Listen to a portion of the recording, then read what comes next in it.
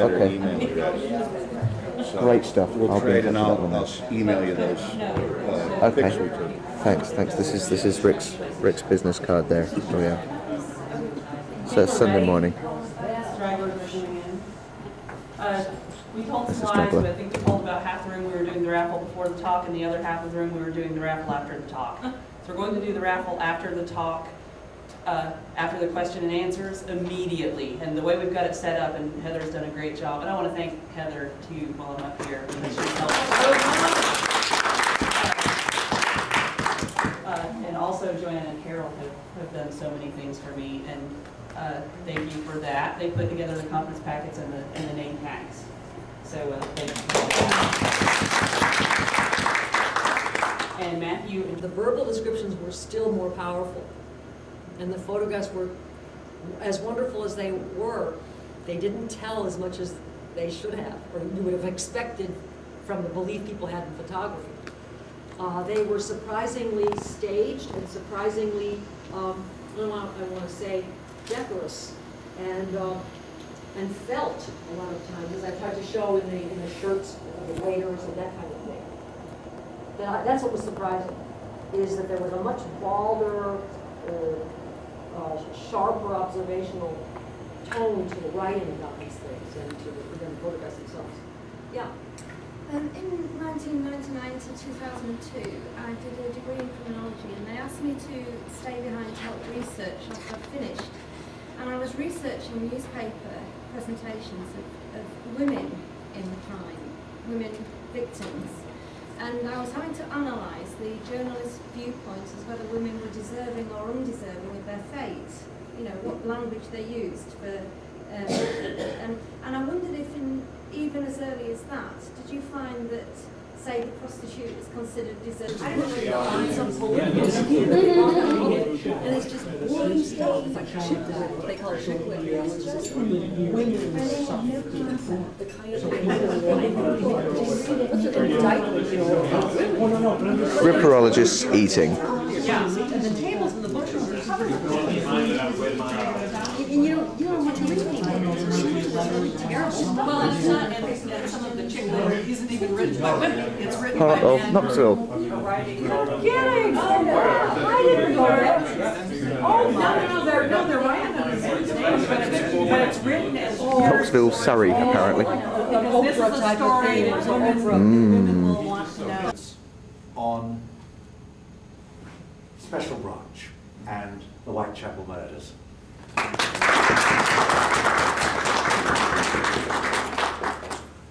Thanks, Martin. Right.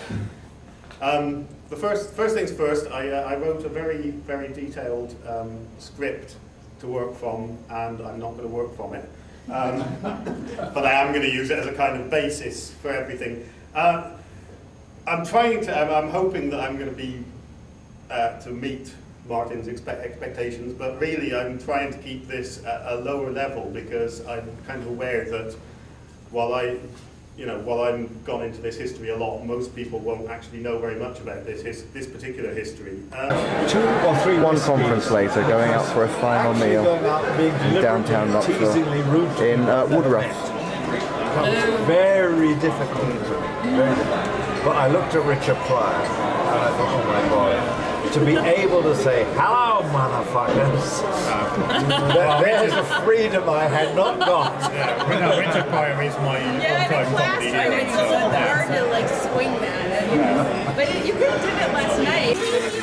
You don't shut up. Martin Fido singing Widdicombe Fair. He's very drunk. No. I don't deal with that. This is great. He's on verse 3. I've stopped. We'll take care of it. I've stopped. It was a request. He just it was a request. Karen had enough after the first verse. All right, sing your heart out, Martin. No, please don't let him sing. Oh, it's so fate worse than death. Excuse me. No, you're perfectly welcome. This is Cinema Verite, Karen. Okay, all right. I'd know the song, I wouldn't know the words. But I'd know the song, obviously, when I heard somebody singing it. What are you going to sing? It's not fun until Alan is singing Danny Boy. Danny Boy. Throw the question at him. This evening is not finished until Danny Boy sings. No, not to Danny Boy singing Alan. Alan is Because singing there's no Danny such Boy. song called Alan. Yeah. His name is not Danny Boy Sharp. I've only had 2 beers too, and that's my limit, so I'm drinking water the rest of the night. Other people are going to take these seats. I think we should wait to I ask definitely him sing it until he might be in more of a manable mood, Oh, what's wrong? and it'll be more fun anyway. Well, is he driving? I didn't sing it all around Maybe. the time. I could drive though. I mean, he might not do it. I think it's something he did once, and people keep reminding him about it and making him sing it. Let's be honest, Maybe we better not press him then. after Ali and Granddad with the Werther's originals. You want something? You want it? Like a fire hydrant. Right, we moved. That place we were in went and shut down for the evening. So we're all out there. Alan's getting quite merry.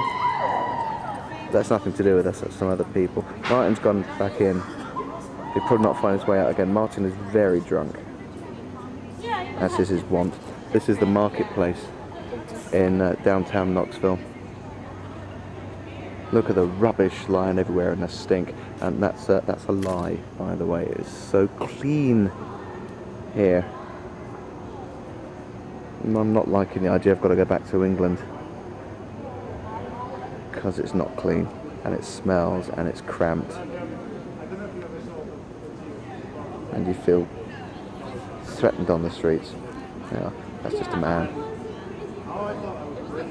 He just found them. People left it around as some charitable thing.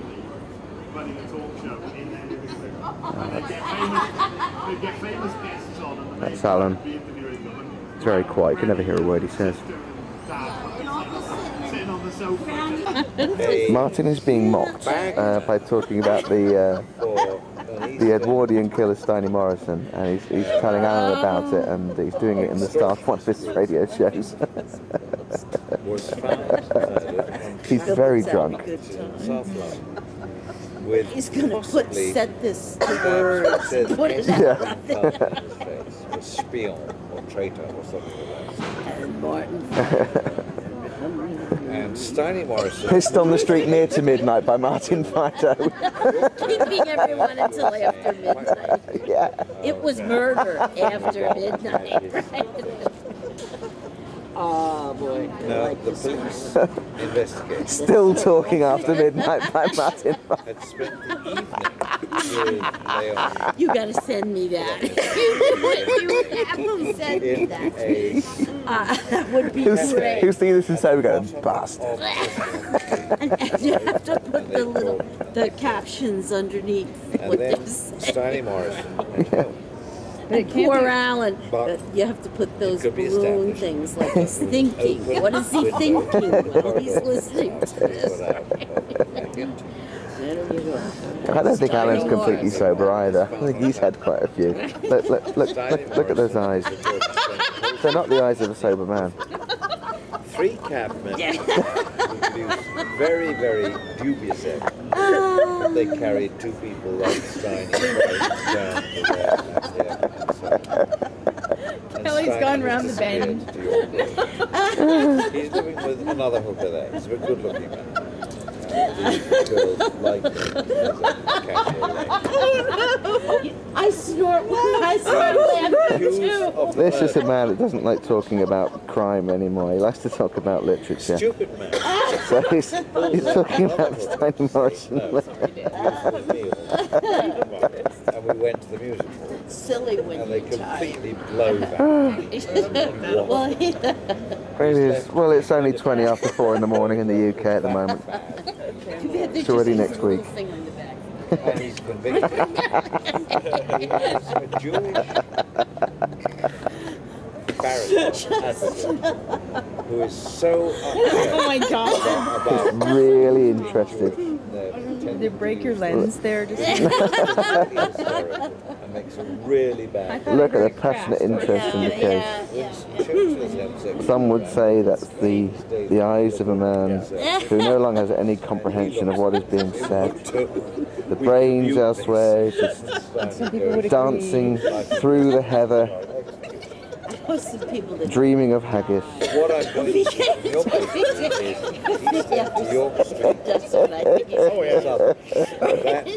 with a slight West Country accent. Yeah, no, it's a great deal. But what I was saying was, you know, it wasn't established in The words are: the sexual life of a camel is stranger than anyone thinks, for in the mating season he tries to bugger the Sphinx, but the Sphinx's back passage is narrow and blocked by the sands of the Nile, and Which accounts for the hump on the camel and the Sphinx's inscrutable smile. Terrible, I forgot the words I'm going to go pee. Where does one pee here? Somewhere. Alan, can you convert digital lake footage to MPEG so I can put that on YouTube? But Whittingham Fair, do you want to hear what he means? I can tell by the way you said that it's not true. No, it's not funny. Like grey mare, drive me going to Whittingham Fair. Will you go? No, that's not the place. And to think Martin was actually recounting his stories of Dan Farson, the Ripper historian who used to get drunk. Farson was a piss artist, I understand. Was a piss artist? That's Sprit speak for a drunk. I know it means drunk, but in the context with all that was going on, Yeah. I thought you meant making some. No, I know that it means drunk, but you're. Peter Kearney, Peter Davy, Donald Whitten, Harry Old Uncle Tom Cobley and all, old Uncle Tom Cobley and all. When the whistles high, We're stuck now. More of a night. All along down, along out, along lane. And Tom Pierce's old mare does appear again. Is it the same verse over and over? Well, I'm getting here, so see you all possibly in the morning. In the morning. I don't know if we'll see you. Okay, bye, Alan. Thank you so much. See you soon, Alan. I finished it. I got through the whole Didn't it thing. just have one verse, though? Herself did try to stop me, but I got through the whole thing. Okay, so there's the view out. There's a car park over the road. It's on the 6th floor I'm staying. That's the lifts. Been in them quite a few times over the last few days. Take a right turn. Noisy vending machines, which I never used. Coming down to my room, number 624.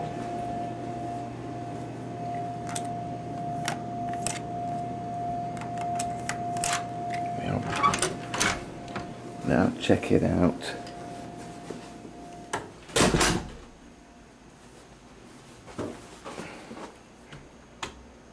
Here we are. And the bathroom as well. There's the bathroom I had.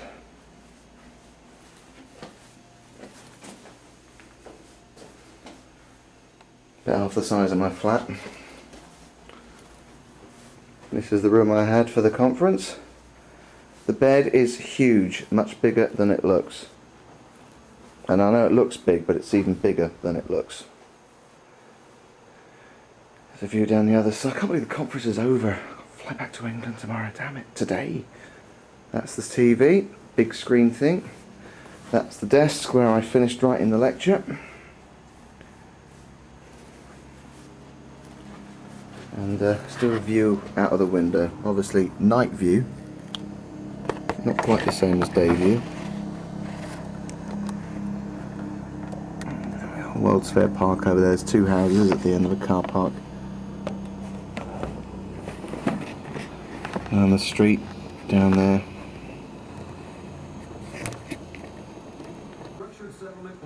It's Monday morning. Now it's about 9 o'clock. And of course, I have to go. So, room's all nice and tidied up. I'm being picked up at 3, so I've got 6 hours from now to go walk around a bit of Knoxville. And all that kind of stuff. They're all over by the shouting.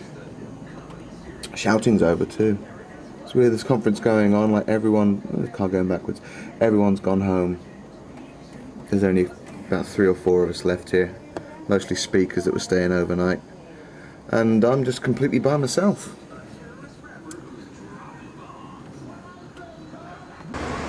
Okay, so I'm out on the street. It is glorious sun again. I've got a few hours left before I'm picked up and taken back to McGee Tyson Airport to fly back to the UK. Here's the back of the hotel, and just up there, that was my room. Just there. That's where I slept for 4 nights. That was a coach. Well done.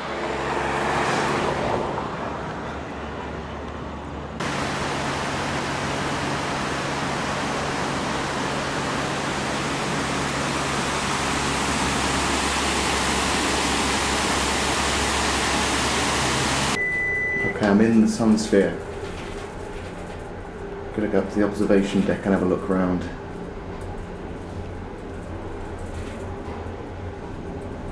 It's so quiet around here, there's no one around.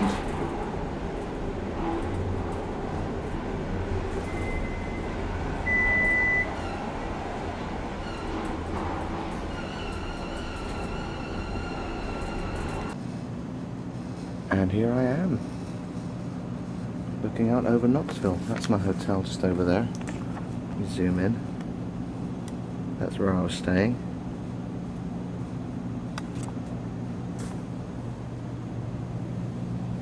Sure enough, I'm clearly the only person up here at the moment. That's madness.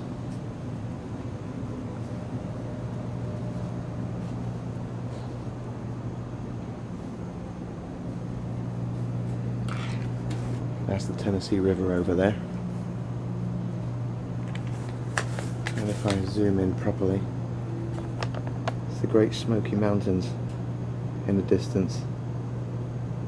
Just see them along the back there.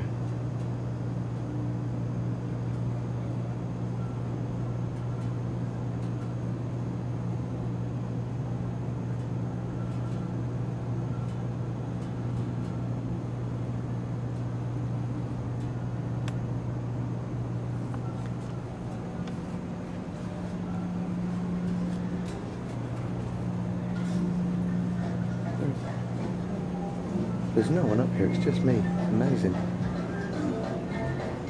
Don't know what's going on there. That's obviously a celebration of American culture.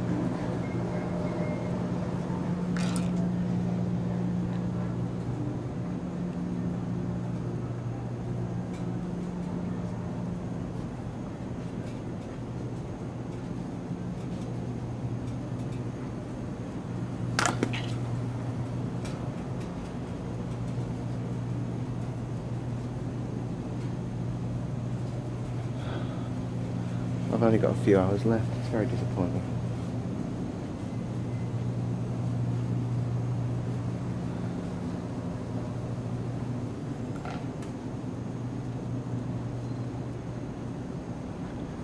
And back round again.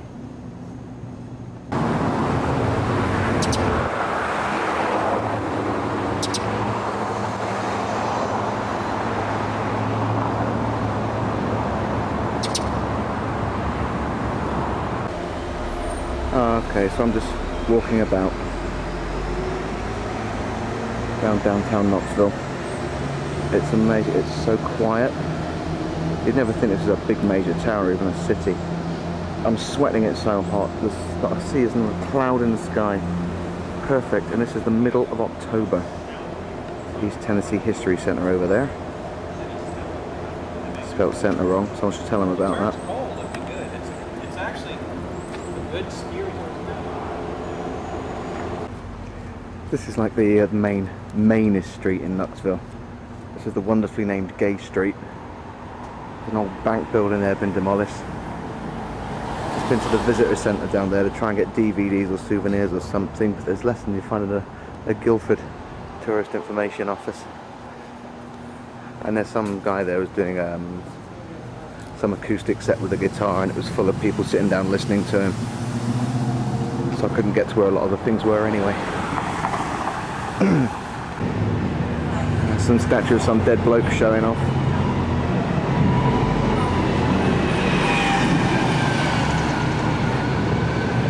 It's 1:30 midday and it's very hot now.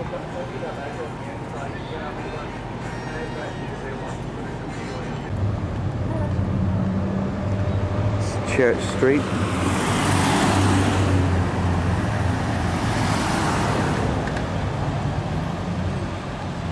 There's a bloke who's so heavy he went and sunk through the street.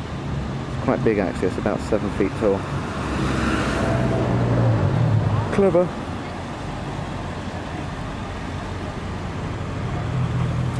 This is brilliant, look. Gay church. Doesn't have a big congregation. That's because it's the southern states, and you know how tolerant they are. So that is the gay church. I just walked into a little parking lot on a side street. This is so like I remember Canada being. Down over there. Just freeways and things. Massive basketball. It's a women's basketball court apparently over there. There's a guy doing some work. Never see him again.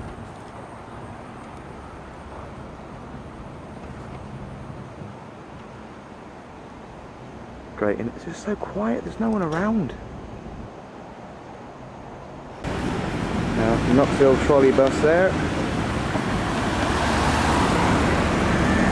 My view blocked by a bloody modern coach, there it goes.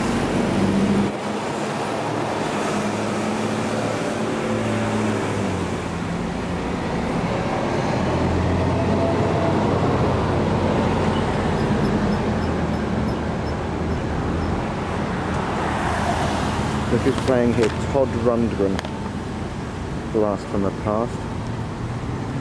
Zoom in on that. Terror. I think he's actually here right now. Quintessential fire hydrants, they are everywhere. And they're all painted the same colour in Knoxville. Oh, it's across the street. Another dude down there, look at that.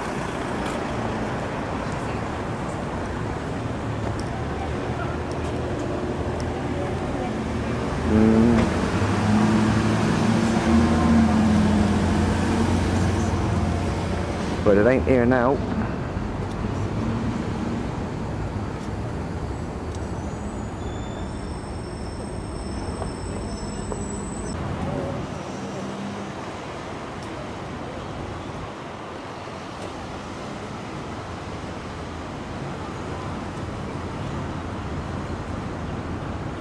It's my chance to cross there. That's the First Tennessee Plaza there, retail mall, and I thought, oh, shopping. And it's about 6 junk food outlets and that's it. Very surprised for the US. It's not full of shops everywhere.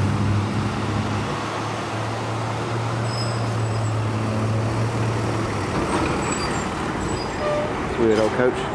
More weird old coaches. Everything's orange in Tennessee. Oh, the Knoxville County Bridge Commission on the other side of the road, built 1897 by some people in Ohio. And here's the bridge. It's quite a long one. In the UK this would be enormous, but out here it's just a bridge. And down below me, so sad. I'm 2 hours. I'm being picked up and leaving. But over the edge of the bridge there, see there's a freeway beneath, or highway. I don't know what the difference is. It's probably a freeway, isn't it? Highways are the motorways, I reckon. And there's a bridge over there. And shit over there. And obviously this great big thing beneath me, which is, it's damn wide actually. This is the Tennessee River. I'll turn the camera back on when I'm standing right over it. No, I won't, because I found a train down there. Look at that.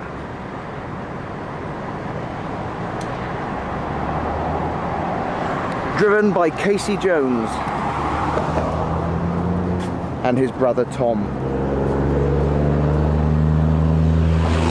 You might think there's something strange about that, but it's not unusual. Oh, there's another really American thing over there. It's this shit from War of the Worlds, look, and tripods.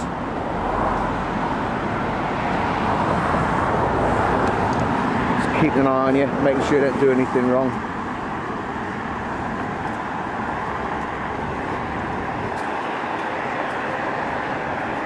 It is going to be such a come down being back in England tomorrow.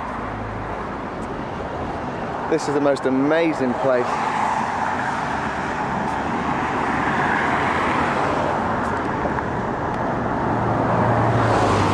Alright, I am now standing over the Tennessee River. Yep, that's it. It's a river and it's got bridges and boats on it and shit. Right, I've done all I was going to do around the city or town or whatever Knoxville is. Just phoned home.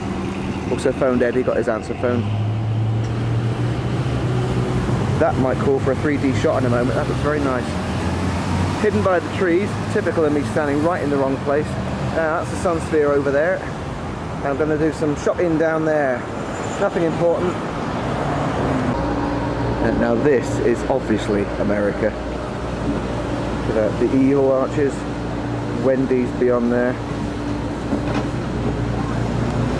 Crystal, which is another junk food chain.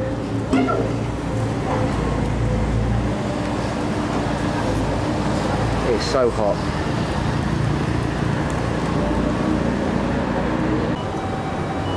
How American can you get? Varsity Barber Shop. This is Walgreens. It's like mostly a chemist, but it's a convenience shop as well. And they sell everything. Yesterday I needed to get postage stamps, duct tape and batteries, and they had the lot. I'm going to go in there again, but I probably won't film in there because that would just be a bit weird. So I've been into Walgreens. I got myself one of the Tennessee University orange hoodies. Some of the stores downtown were selling for over $60 and $24. And it's the design I wanted as well, rather than the others. But there's so much orange around here.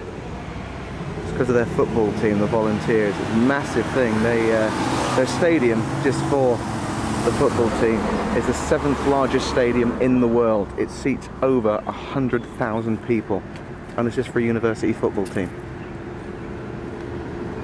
That's the University of Tennessee over there. Very close to the hotel, which is just down the hill a little bit and up to the left-hand side. Needless to say, the heat is extreme. And it's another one of those wonderful fire hydrants.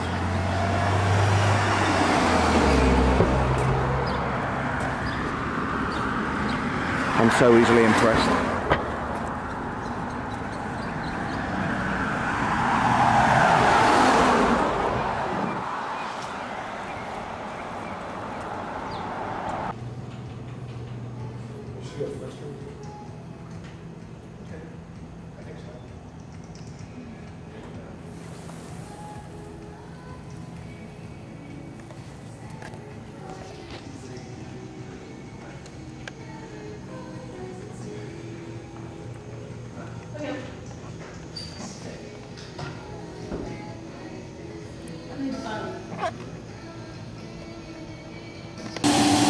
I'm at Knoxville. They got me on an early flight and I ran into Martin and Karen. How weird. Okay, we've just landed in Charlotte. This is in Carolina, not Tennessee anymore. That's our plane. There's Martin waiting for his bags. They have a connecting flight. Load of people here really urgent to get their bags. They've got connecting flights, they're all going to miss them. But I'm fine. Because the woman who checked me in got me on an earlier flight at her own offer. I'm here early, even though the flight's late. There's a trolley pushing itself.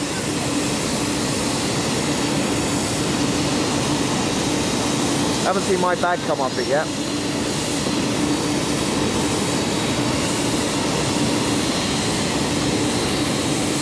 Oh, that's mine, I think.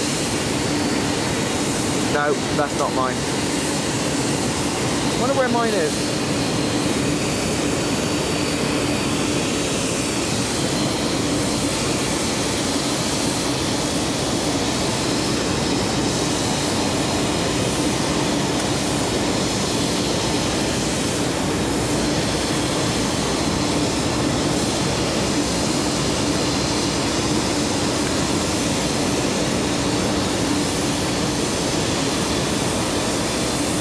So it's now 5:45 and I have 2 hours before my flight back to the UK.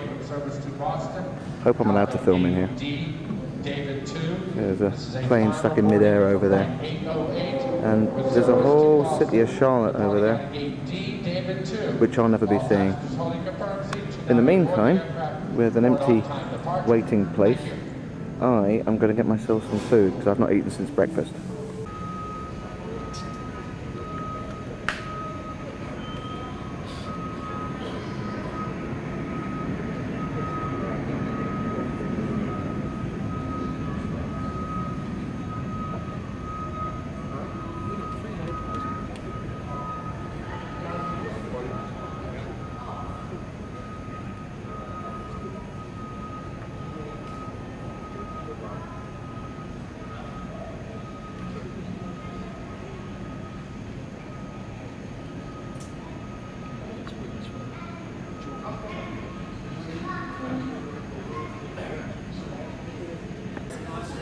Plane's boarding. Plane up there. My last view. Boarding zones 1 through 5. Zones 1 through 5. That's where I had my last meal. Passports out along with your boarding passes and approach the doorway. Not there. But there.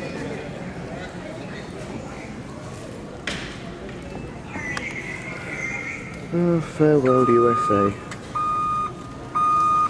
I've got to try and find the button to fade it out now. There we are.